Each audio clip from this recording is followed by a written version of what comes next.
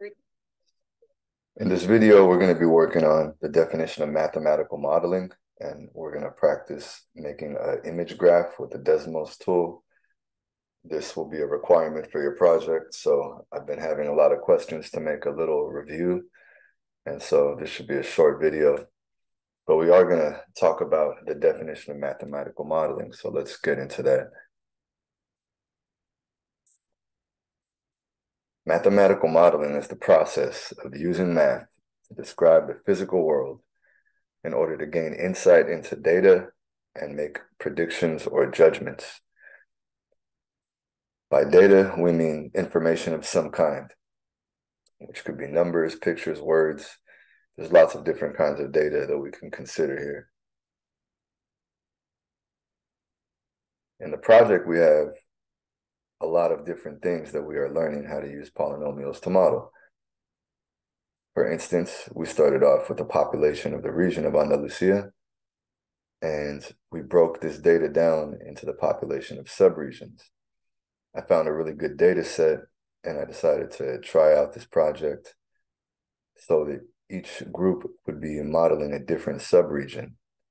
So in class, we produced a polynomial that models the population of our subregions, and later we will put all these polynomials together during class so that we can make a model that models the whole population of the whole region. And basically, that will take polynomial addition, some of the first things that we studied in this unit. But we're also learning how to use polynomials to model architecture, art, nature, and other kinds of numerical data, such as visitors to a country, perhaps people that arrive at an airport. So lots of different possibilities here what you can use for numerical data. But we did want to make something visually interesting to look at, so that was our idea here. You can see this monastery is giving us a good example of a parabola. And in the project, that was something that you guys all had to do. So one thing that's important to understand is that models do not have to be perfect, but they should be useful. And so models often need refinement in order to provide a better understanding. And sometimes our model can show us that something that we assumed was incorrect. So it's important to understand the weaknesses of a model. And this is something that we're going to look into with an example at the beginning here, using this example of an arch where many people might assume that this is a parabola. In fact, online, I found a few sources, including Wikipedia, that said that this was a parabolic arch. And the idea is that really, just because it looks like a curve doesn't mean it's a parabola. So if we look at these three distinct different types of arches, there's lots of different kinds of arches that you could have in the world. But these arches specifically are a parabola, these hyperbolic arches, and these arches on the side are called catenary arches. They all have different formulas that, if we graph them, would produce these curves, and they look kind of similar. If I was to just draw these on the board, some of you might say that this one was a parabola. Maybe these ones all the way at the end look a little different. So some people might suspect that maybe they weren't a parabola. But these ones over here look like there's something different about them. There's some different quality, but they do look somewhat similar to a parabola. So we don't want to get these confused.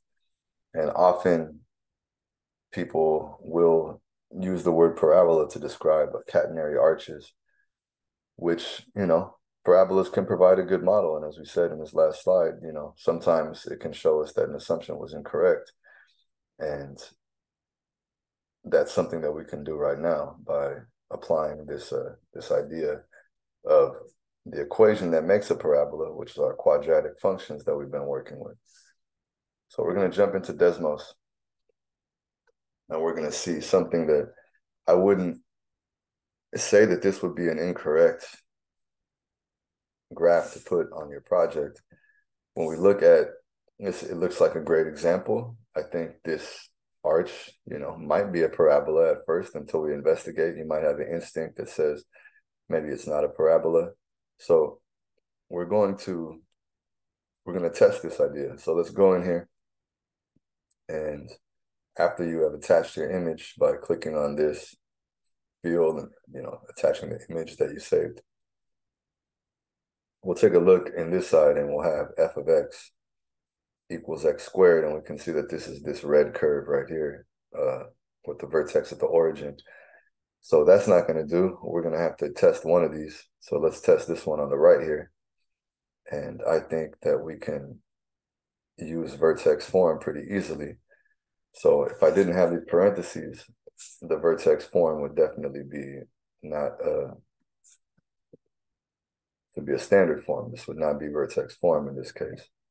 So if you look at what happened, the vertex moved up 4 points. And so the standard form, again, the constant value ends up being our y-intercept. And in this case, the y-intercept also ended up being the vertex.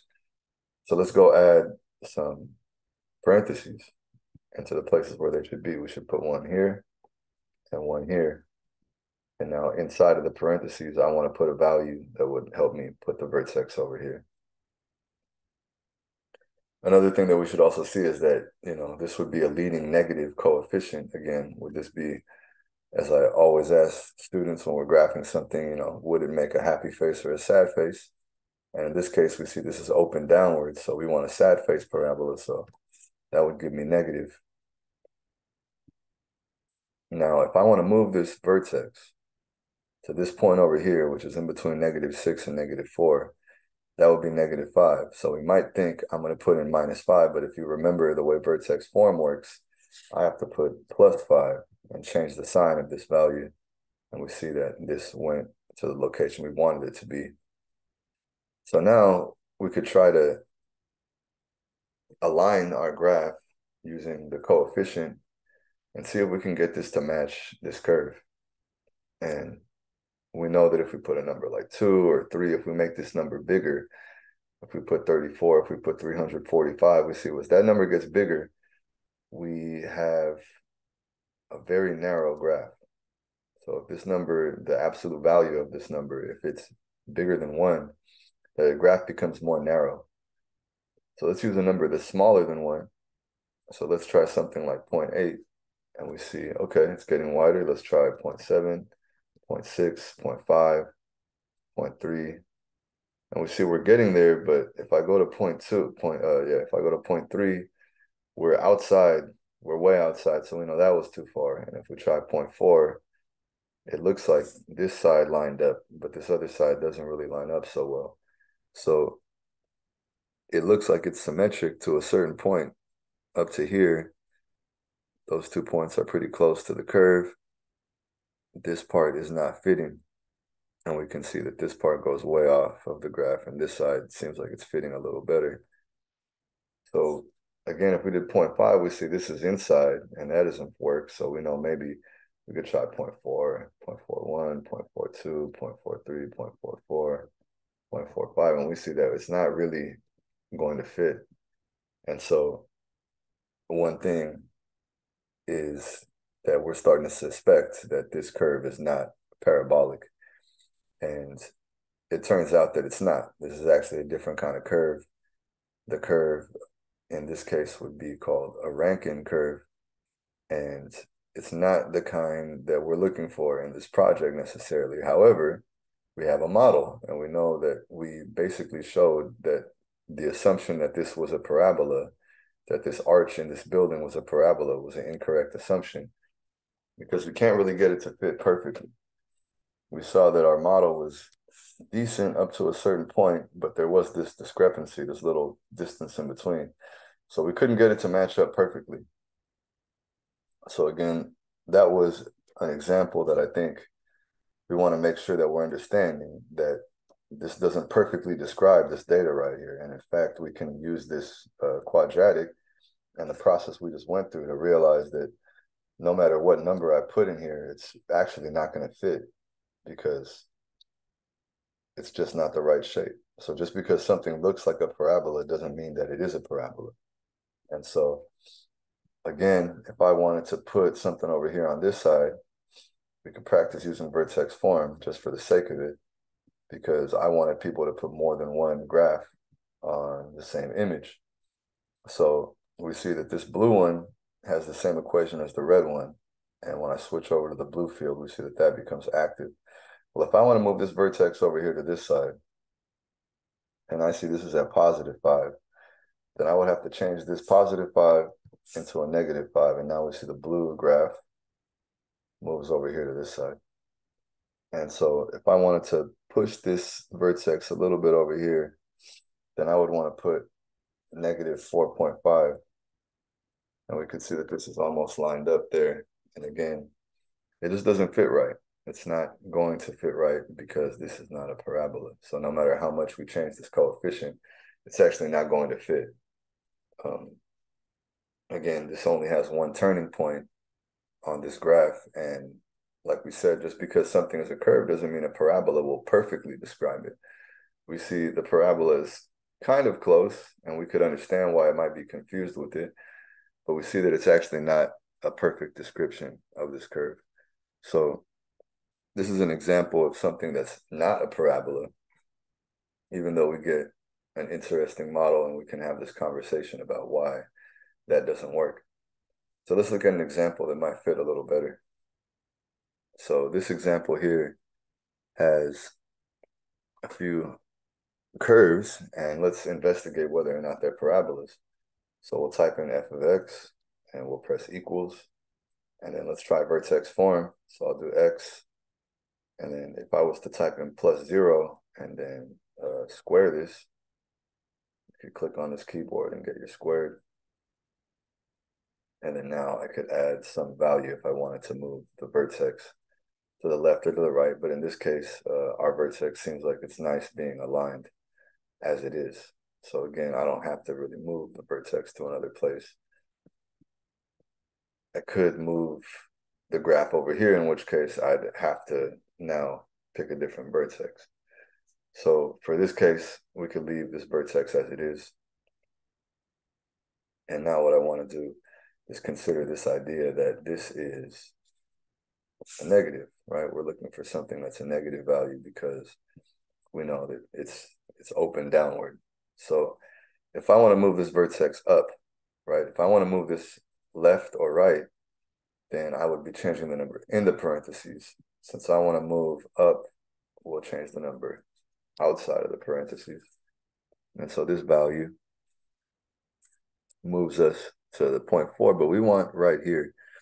So it looks like these big squares are jumping by 2. So we can try +5, and we can see, okay, that lines up pretty well.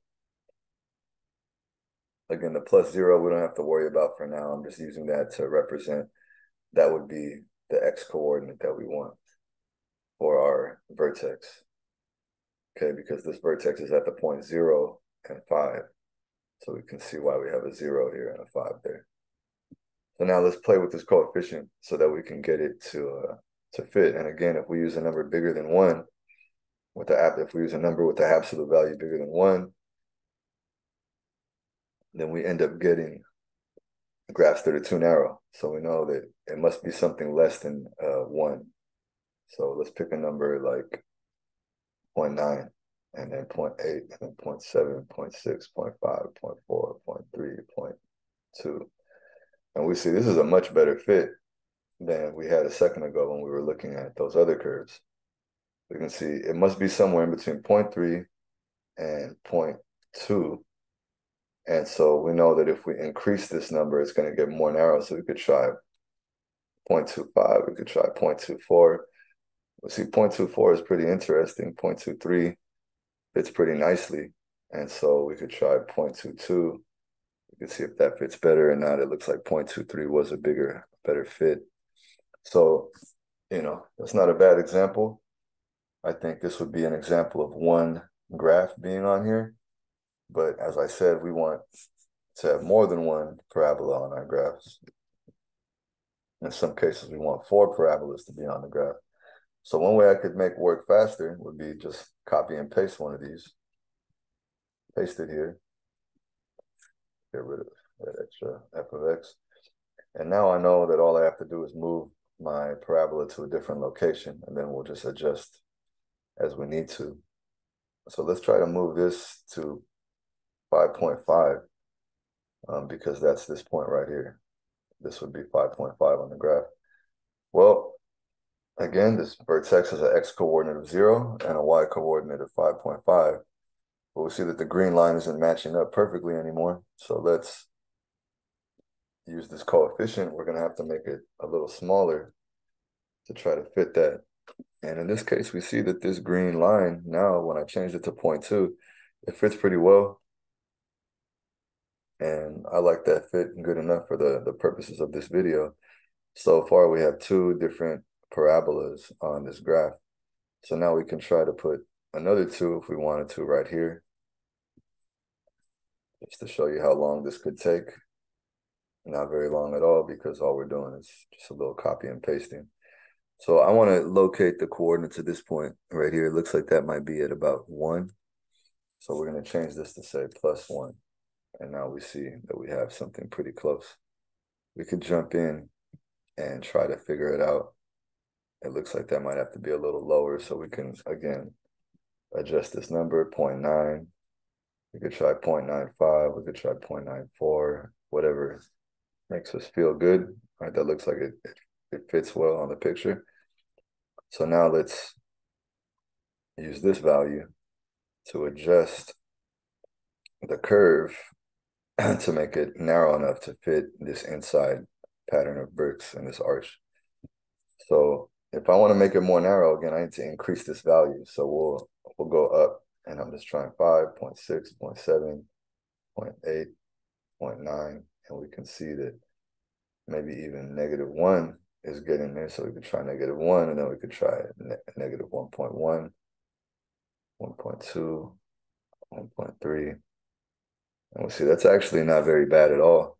And it looks like our vertex is shifted over just a little bit. So I could maybe, if I wanted to move this vertex just to the left, just a little bit, what would I have to do? Would I have to change this into a negative, or would I leave a positive number? And if you think about it, this is the negative side. So I need to put a positive number here. So we could try positive 0.1. And we can see that our parabola is now a little bit off still. So let's try 0.05. And we see that fits pretty well. So let's try another one. Right now we have 3 different graphs on this one image. Again, you can mess with these values to give you different dots. If you wanted dots, you could change the color.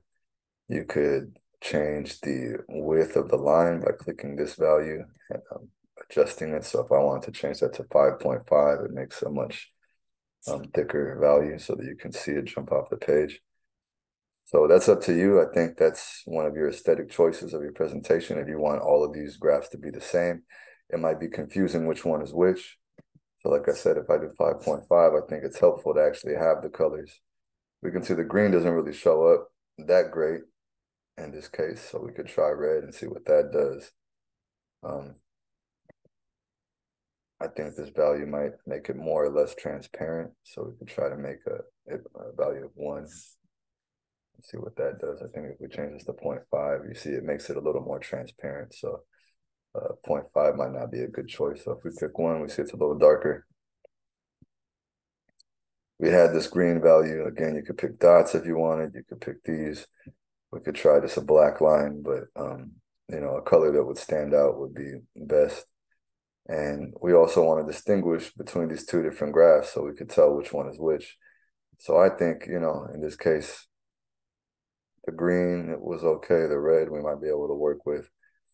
Maybe we can make the line a little thicker and see if that helps us out. Okay. Or we could choose to not have a dashed line at all. That's another thing we can do. So all those options are up to you for the aesthetics of your presentation. Then this line, we have it looking okay. Looks like the blue actually stands out. So like I said, if you hover over here, you can change the thickness of the line. We can try 5.5 again. And we see we have a pretty nice solid line. Again, we can make a dotted line if we want. If we do a dashed line, it's up to you what you want to have. If you want to have the dashes or if you want to have the dots, it's up to you. Okay.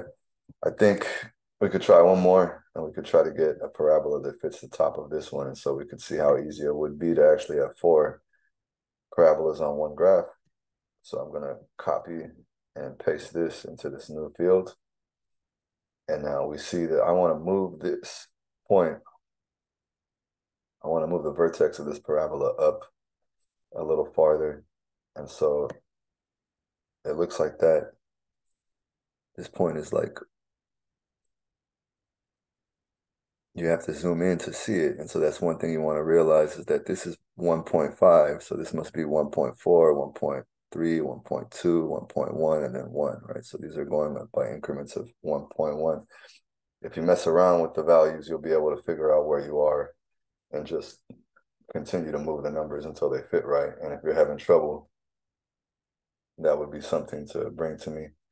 But I think if you mess around with the numbers for long enough and keep increasing, decreasing, you'll find the right spot. So like we said, this is 1.0 and this would be 1.1. And so let's try 1.2. Like I said, we got this point in the right spot. And so let's adjust the coefficient so that we can get it to fit. So now we know we want to make it wider. So we could try 1.2, we could try 1.1, we could try -1, and we see that's not really wide enough. So we're going to have to go below 1 to 0.9. And that doesn't look like it's terrible at all, but we could try 0.8 and see that that is a little bit too wide. 0.9 was a better fit than that. But we do see that it's missing this part up here. And so maybe we want something somewhere in between there. Maybe we could try 0.85. We could try 0.84, 0.83, 0.82, 0.81. And we see that we're losing some of the end behavior that we want to have here.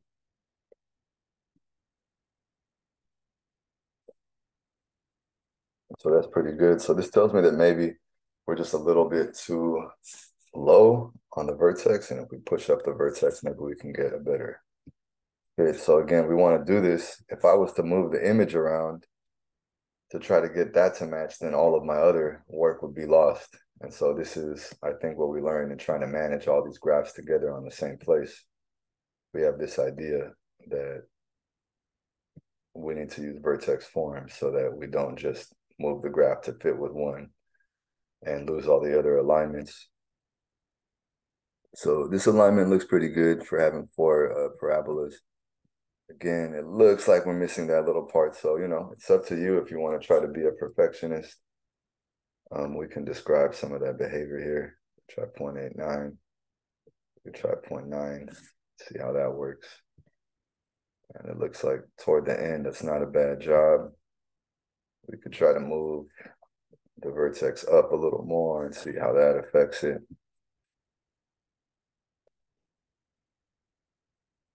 Right, and so, we're getting something that's not a terrible fit at all, okay? That looks to describe most of the behavior, goes outside a little bit of the bricks. And so for the purposes of this video, if I was you, I might, worry about the details a little more. But it does look pretty good. So I think now the problem is really choosing the best angle, taking the time to have the right amount of picture and scale so that you can see the numbers on the graph that we need here. In this case, we're looking for like 5. And so we want to zoom in to the right amount. So just be patient, try to figure out a way to get everything we need on the graph. And then once you feel like you found the right angle that you want, this might be good enough right now, like this. We could use this one. So then we take a snip, right? Take a screen snip of this. I could go to a snipping tool and I could grab a snip of this image.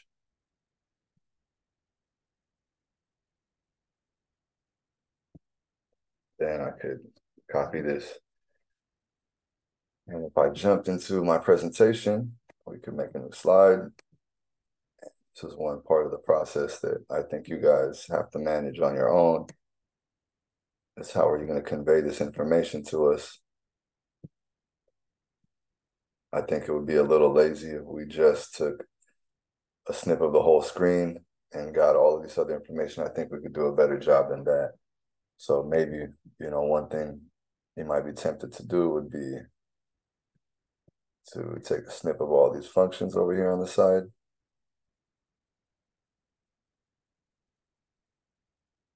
It's not a terrible idea. We could paste it over here and try to find the um, right size so that it actually fits and doesn't block our image. But I also think if we had some care about it, we could maybe even get them to be like more of a title so that this image, like as you see as this slide, when I present it, how's it look?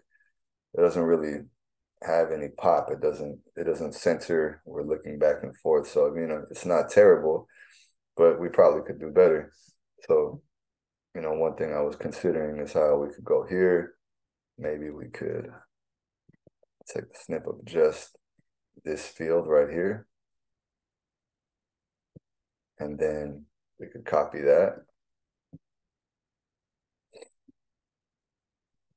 If I pasted just that one part over here, we could have some labels to go along with our image.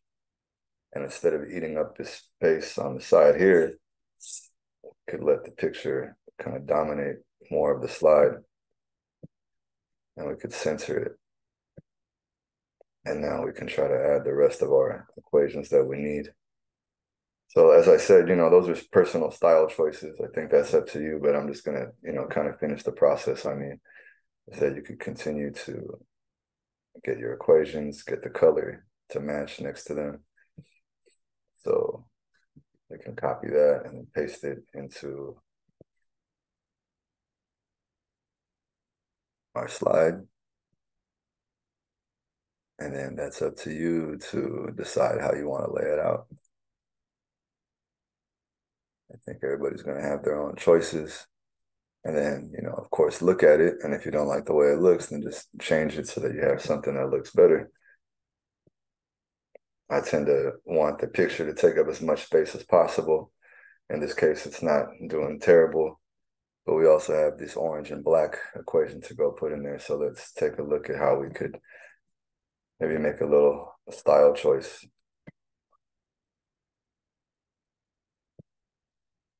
Presenting mathematical information is part of math. We like to think of math as a language in this class and not just a set of rules. And we want this to be able to be seen. So, consider where would be the best place to put it. Is everyone going to be able to see it if I put it in the bottom corners? Maybe not. Maybe that's not the best place to put it. So maybe if I put it here, is it going to fit? Is it going to take away from some of the picture? Again, that's up to you, how you want to make it look.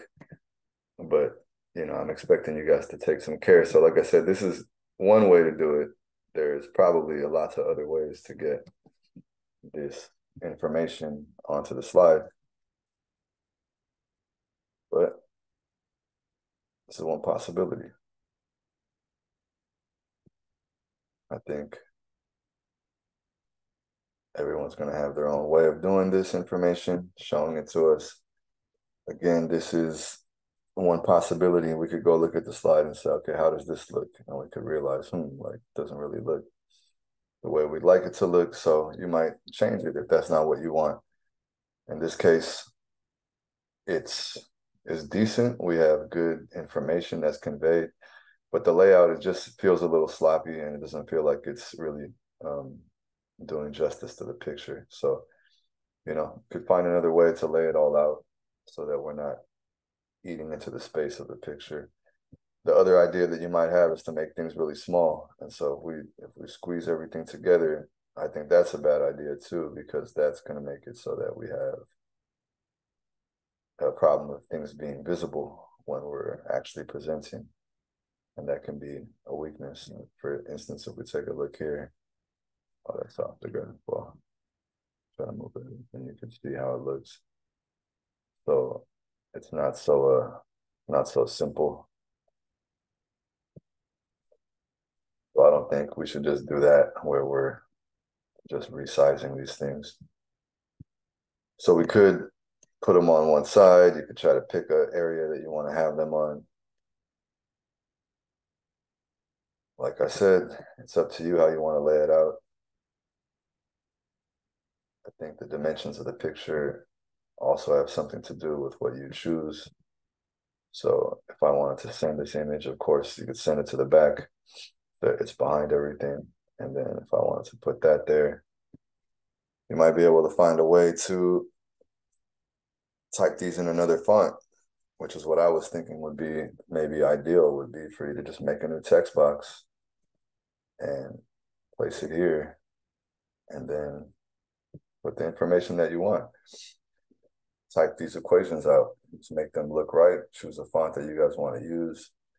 You can label it in many different ways. I think if you put a little bit of care into what you're doing and you're deciding, it's going to show on the presentation when it comes, and it won't look like it was hastily made. And that's you're doing some good work here, hopefully, with your graphs. So you want to make sure that we can see everything we need to see while we're presenting, and we want it to not distract from the image. Like parabolas have a nice symmetry to them, so we probably want to keep that. So it's up to you. Again, the LFD has a decent size, but you want to consider maybe stopping by office hours and double checking how your presentation is going to look from the actual size of the screen. I think a lot of people might be doing this last minute, and then will end up finding out on the day of how their presentation looks on their LFD. So come by during office hours, see if you can figure out what adjustments might need to be made. So I hope this helps some of you guys understand how to put more than one parabola on a slide. We've been studying these equations, so we should be somewhat used to vertex form by now. And as I said, just copy and pasting the whole Desmos screenshot. It would be better than having a blank slide, but I think you could do better than that. I think, having a little text box, adding these functions in there, and then labeling them some kind of way. You could maybe change the text to be a certain color. Maybe you could underline it with the color. Maybe you could put them each in a box. But there's more than one ways to do this problem. I think if we were to go here to f of x equals, you might get stuck at the step where you have to write a superscript, in which case, one thing you should do is just go to Google in that case and ask the question, type it in, like, how do I write superscript? And you might learn that you have to press Control and period at the same time to get this value up there. And then if you click, you should be able to recover. Or if you press Control period again, it should undo the superscript. So now I could type plus 5.5. And as I said, I want to attend to the precision here. Like, is this minus sign big enough? Can everybody see it? So you can, mess with the font, make it bold, increase the font size, whatever it is that you want to do. And then you might even be able to underline it with a certain color. Maybe you could, if you try to change the text, that might sound interesting, but again, on the white background, are we going to be able to see that? So if you play with the background color, all the different ideas that you can have, you can find a way to, present this information in a way that you like. But maybe the underline wasn't the way to go. Maybe what you want to do is put it in a box of some color. So you could experiment with some of the possibilities, some of the things in format, some of the ideas in border color. You might be able to say, okay, let's change this border color to orange. And then you see, okay, we have borders for our text box. And then now you might be able to see that, hopefully. So that's just one idea. Again, we could look at it on presentation mode to see how it looks. Maybe we could increase the weight of these lines so that they look a little thicker. But, at any rate, as long as you indicate what's going on in your graph, we should be able to follow you. So I hope this helped. Again, the idea that I used in my sample presentation was usually to also have the name of the location on the slide. So as I said, it's possible to just take a quick snip of these things. But if you find the name of these actual places and tell us the location, give us enough information so that we feel like we know what's happening here. And I think the slide will look better.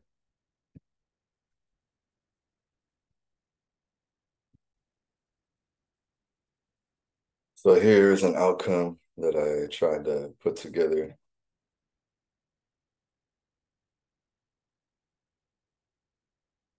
So here's an outcome that I tried to put together. One idea that I had was trying to make the picture bigger, adding the equations in the top of the slide, making sure that they were all labeled in a text box with the same color as the equation, and then also labeling the picture. I like to keep the pictures as big as possible, and you might see that it might be a little hard to read some of these things here. So again, you can lay those out maybe in a different font if I wanted to keep messing around with this, but it's up to you. This is your presentation, and so you have to think about how to make these equations and everything look correct. Again, to make the superscripts happen, it looks like right here I didn't type that. So if you press Control and then period, you should be able to type superscripts, and then you can put a 2 there, and they'll be able to show up together. So as I said, we have the name of this place. It was a winery, I believe. And then this is in Catalonia. So this is not somewhere in Andalusia. This is in the northern part of Spain. And we have all the information we need. And we also kept the slide balanced and symmetric. The picture is the main focus, and the information for the graphs is up here so that we know what we're looking at. And it's up to you how to lay these things out, the choice of font, all those kinds of things. I'll leave those choices up to you. I think you want to pick something that makes it legible so that everybody can actually clearly communicate what you're trying to say. And for instance, like I said, you have to be creative a little bit in your choice of using the image. I could have tried to put, maybe the titles here in this space.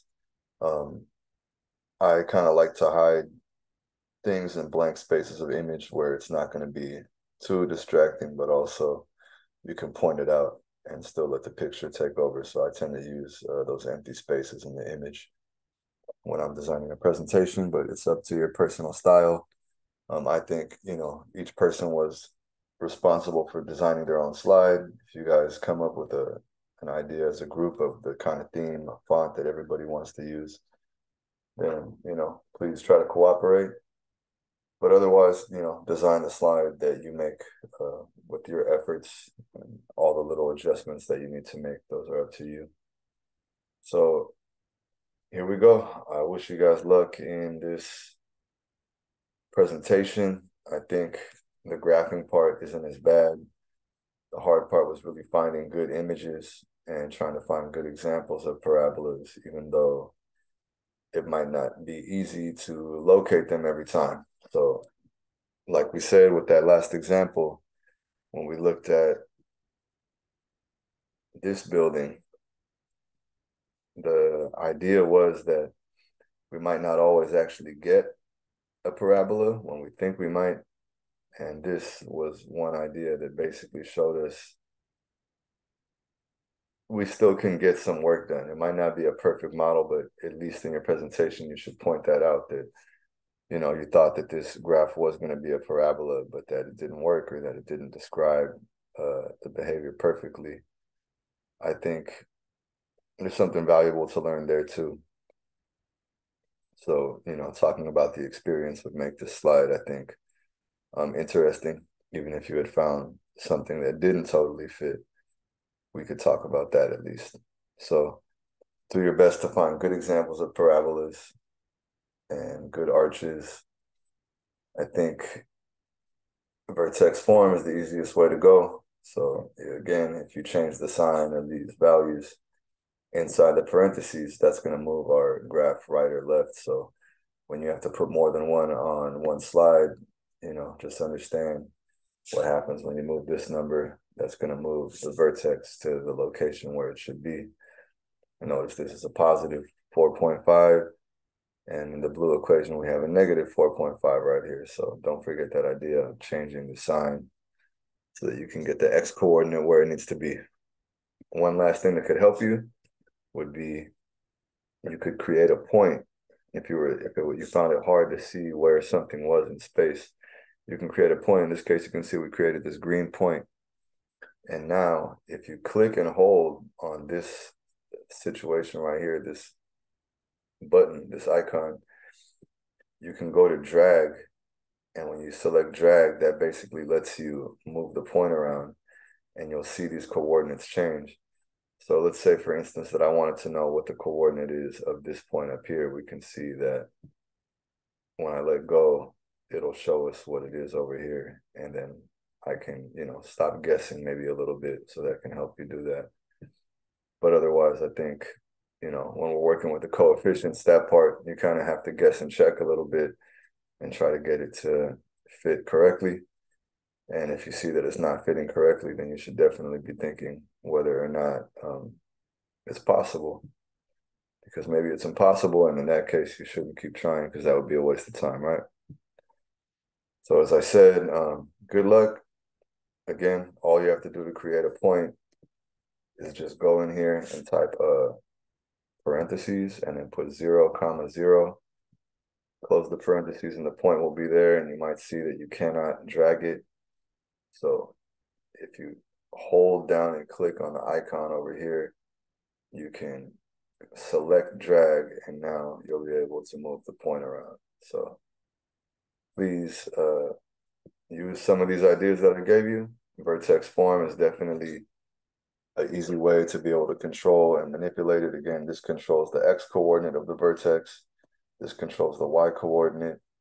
This will let you change the bend. Again, if this is negative, it should be open downward. If we go the other way, it would be open upward. And don't forget that numbers smaller than 1 are going to give us a much wider parabola. And so if you need a number less than 1, I mean, think of this as cents, right? 10 cents, what's less than 10 cents? Well, 5 cents, or 4 cents, or 3 cents, or 2 cents, or 1 cent. And you can see that the parabola goes out wide, but if you zoom out enough, you know, it looks like any other parabola would eventually. So that's what that coefficient does. So, you know, if you were to continue adding zeros, it might look like it's flat. But again, as I told you, if we zoom out far enough, we'll see that this looks parabolic, just like every other parabola we've drawn. So I wish you luck again. As I said, good luck designing your slides for this presentation and finding images. If you do need help, send me a message, ask me a question, and we'll try to take care of it. Good luck.